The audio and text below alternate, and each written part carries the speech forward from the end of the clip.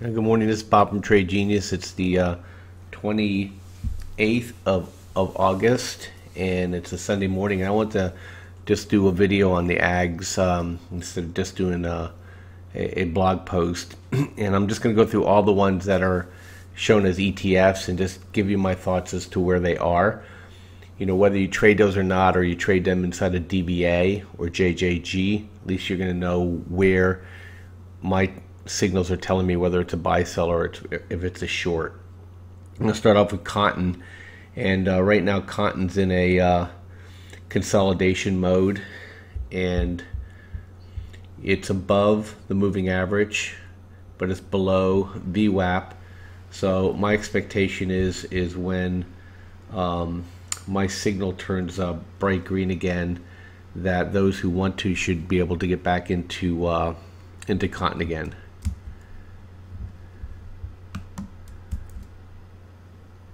Moving on to corn, corn is trying to test that bottom, and my hope is it's going to be a double bottom. I'm in corn right now. I have December futures contracts on them, and my expectation is that corn is going to move back up, and so I'm going to watch to see what the next 30 days holds on corn.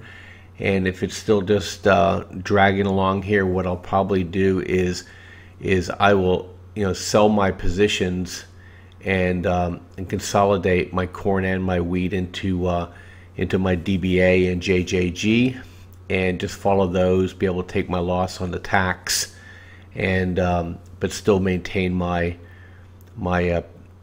exposure to the grains and the commodities.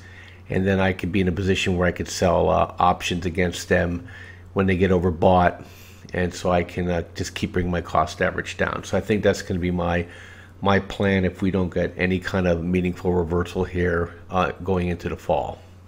But right now, corn is pretty much washed out. It literally it's never been cheaper, so it'd be stupid to sell. So that's why I'm holding right now and looking for an opportunity to monetize it as it starts to move higher. If you're not in corn, it's probably a good time to take a shot at it.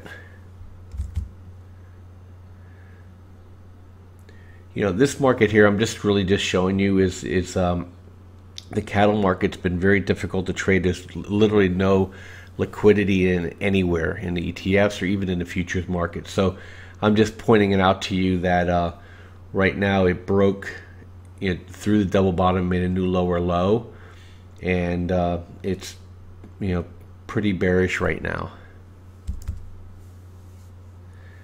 A DBA, ironically, DBA is still higher than where I bought it here in April. I bought the first time at 2003. I sold it at 2080. I bought it back at 2070, and so I've just been doing this wild ride with it. But believe it or not, I'm still on a cost basis.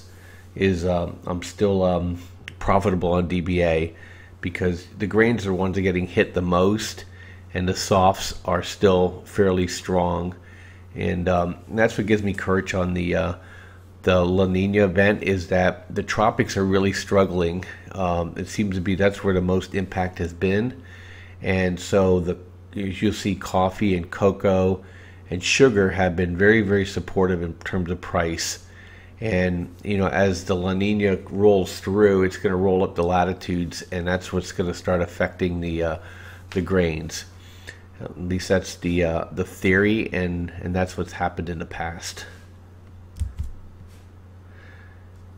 JJG looks just like corn and wheat, and also just soybeans and JJG as well. So I bought this one here. I'm at a pretty good loss. I'm at 30.80 is my buy price, and I'm hanging. This is a long-term hold for me, and I'm fully positioned right now, and so I haven't sold any calls against it, but I'm going to start doing so. That this move is taking longer than my expectation, so I'm going to start bringing my cost average down. And here's coffee. See, coffee's been fairly supportive. It's just in a rising channel. They're having all kinds of problems with frost damage, and with infestation, and with a climate that's not been supportive of it. And so, I'm in Joe, and I'm going to remain so. And I'm just going to. I've been buying and selling this one actually. So. I'm going to look for an opportunity here to see if it breaks through 22, and before I get another sell signal on it. And if it breaks through 22, then I may hold it longer term. But I'm keeping an eye on it. That's pretty much a long-term handle here, trying to form on the right side. Moo, just more illustration, is just no liquidity in Moo in terms of an ETF, but it just had a nice little run. And it looks like it's going to roll over for some consolidation, probably mid 49s. MOS, I own MOS long term. I'm in it from like 25.95, and we just had another move on it here. And I don't know how exaggerated Friday was. It seemed pretty exaggerated from a dollar standpoint. But I'll call out the next buy signal on MOS. It's a beautiful chart to trade. And I've been holding it long term, so I haven't been putting signals out, but I think it's unfair to everybody. So I'm going to start putting out buy sell on MOS for people to trade it, because it's a nice 3-point range, and I think we could just make a lot of money on it just grinding it. I hold it long term, so I won't trade it personally, but I'll certainly pass it on to everybody else. Cocoa, this is more of an illustration for you, but if you trade in the futures market, this is a beautiful chart. And I trade cocoa in the futures, and it just had finished another nice move, and so it touched VWAP and held. So I'm watching for the next time I get a buy signal on it, and buy some futures contracts on it again. Sugar's just been a beast. It's just grinding. Sugar is doing what I expected everything else to do. And so we got another buy signal on sugar. And I only hold sugar inside a DBA. I just only have so much mind space, so I can't chase everything. And so that's probably what's been supporting my DBA. And then we have here is silver. I have it in ag, but it's really kind of my end of the world portfolio here, so just bear that in mind. But silver went down. Looks like it's touched its VWAP.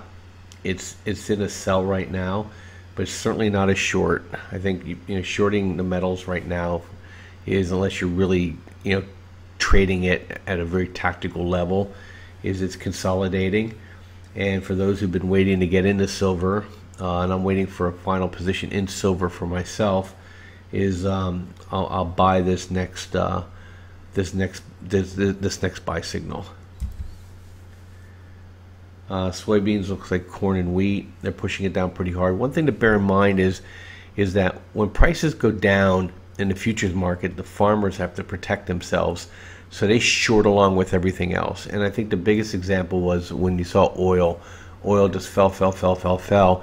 It's because the oil producers were shorting along with the hedge funds, along with the speculators, because they're trying to protect their business. And as soon as that selling abated, they're the first to turn around and get out or flip it long.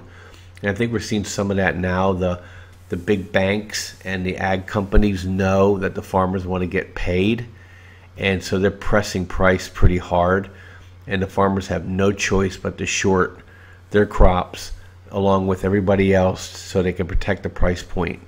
And that's why I'm expecting, as soon as some of this selling activity abates, that we'll get a nice bounce back.